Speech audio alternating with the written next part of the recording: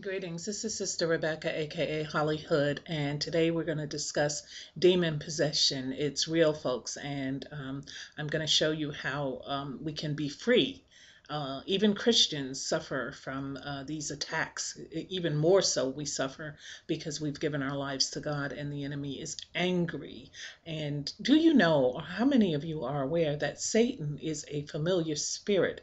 And the reason that he is that, and he's referred to that, is because he cannot read our minds, but he looks around at what we do and our ways and habits, and he becomes familiar with that. And that's how he has us under attack. So I'm going to talk about that. I'm going to talk about actual demon possession, and then I'm going to show you how to be free. God bless.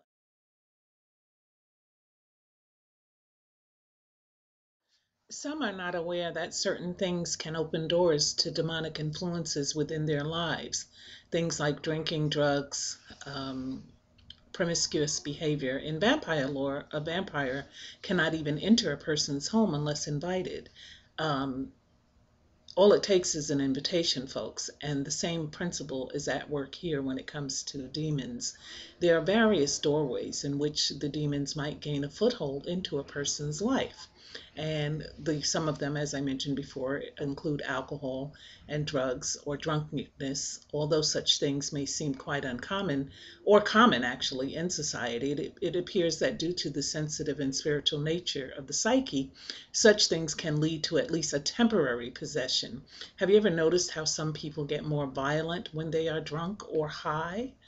um, Occult items, books, for instance, even artifacts and statues. That statue you picked up in Haiti, it may have been prayed over by a voodoo priestess or shaman in some far away country. So you have to be careful with the items that you have in your house because they can have spirits attached to them. Ouija boards, certain types of meditation. The only thing you should be meditating on is the Word of God, which is the Bible. But many presume that even when the scriptures talk about meditation, that they are indeed talking about yoga and things of this nature. They're not.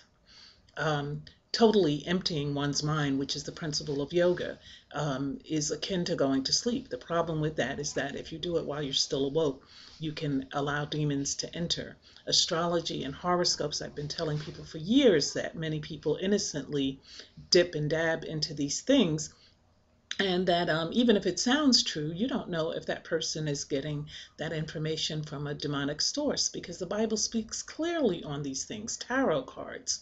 Um, you can even have such things in your home, even if you're not using them. They can bring in demonic spirits and forces. You have to be really careful with the things that you hang on your walls. Psychics and mediums, you should avoid such peoples. They claim to be a vessel for communication for ghosts and other spirits, but it is forbidden in the Bible to attempt to contact with the dead. So we have to just really take care of people when we, entertain these things. And Hollywood makes it look all very fancy and stuff. But Deuteronomy 18:10 says, "Let not none of you be found to practice divination or sorcery or interpret omens or spirits, and you should not be in the presence of these people. Anyone," 18:12 says, "anyone who does these things is detestable to the Lord because of these things." So the only word that you should be practicing is the Bible. Witchcraft, you know, you're opening a door to foul entities that may cause mischief and ruin. Um, you don't even have to be a practitioner yourself, but if your ancestors engaged in these things and they left talismans and things in the house, I know people that have dream catchers hanging over their children's beds, seances, attempting to communicate with the dead. Again, this is not of God. Please be careful, people, when you sit down with people at parties and things and they offer you these things, they're taking you into bad territory. A lot of people who have so-called haunted houses, that's not your lost relative that's coming to visit you. It's a demon. It's not grandma. Okay, so, I think you get the idea. And like I said, Ouija board, they promote it as a toy, but it's not a toy.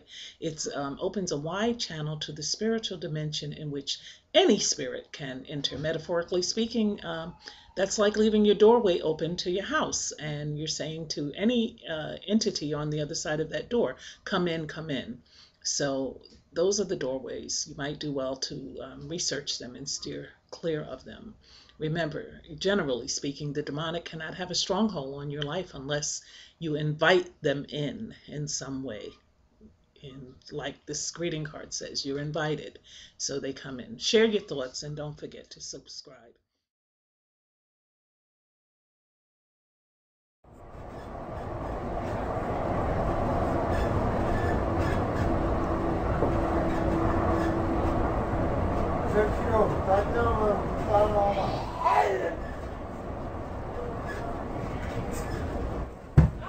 Whoa. Whoa, whoa, whoa, whoa. Chill, chill, chill, chill, chill. Chill. Whoa. They know each other. What you doing? What you doing, man? I didn't tell you. Wait, call emergency.